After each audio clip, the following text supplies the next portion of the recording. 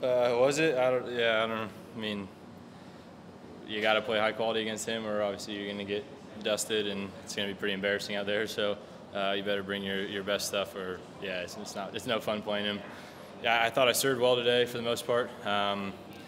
He came up with obviously an unbelievable point there to break in the second. First, I had some chances, had some second serves on break points, didn't convert. But yeah, I mean, the first few times we played, I kind of got routine by him, and the last few times, I've been able to get in there and have my look. So it's all, just building off the past matches, and yeah, I mean that's what this week is for, is getting some your feet wet, getting some matches under your belt, and getting ready for the year. Do you feel like you're closing the gap? I mean, yeah, I mean I could have easily won.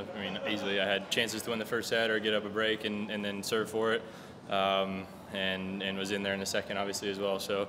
Yeah, I mean, I'm right there. It's a few points here and there, but that's why, those guys have as many titles as they do on the big points. They come up with some amazing stuff. How should you after today? It's playable right now, so yeah, I mean, for the time being, it's all right. Do you expect you to be okay for the Aussie Open?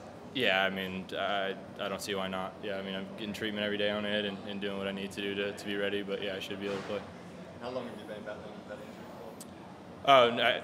I haven't. I was perfectly healthy coming in. Just had a few slips, a few wrong foot slips on the in those first two matches, and that one, especially that one where I got injured, just went inverted when I was going the wrong way. So it's never fun. I scares me just a little bit more after last year on the grass when my first practice in London, I slipped and sprained my MCL. So it was I've had a few unfortunate injuries with the slips. So. Yeah, I just wasn't going to risk it, especially if it was hurting like it was. You may get another singles match here, remains to be seen. Are you happy with how your game is shaping up at the US Open and got what you needed this week?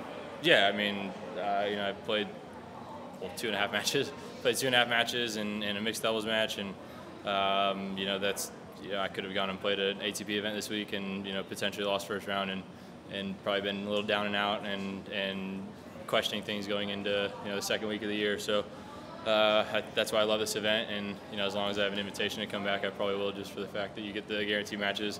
The crowd's always so fun. Tonight was was amazing atmosphere, and yeah, I mean that's what this week is for. There's so many top guys who pulled out of the Oz Open already, and a lot of others who had injury playouts, and Nishikori and Murray. Then you got the likes of who's under injury playouts and Djokovic as well.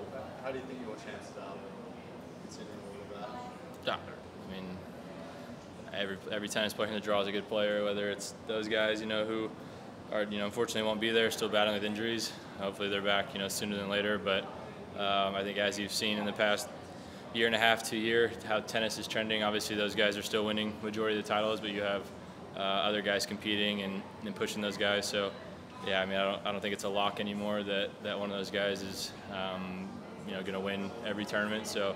Every match you go out, whether the guy's ranked, 100 at the Aussie Open or top 10, everybody can play and they're there for a reason. So you can't take anyone lightly.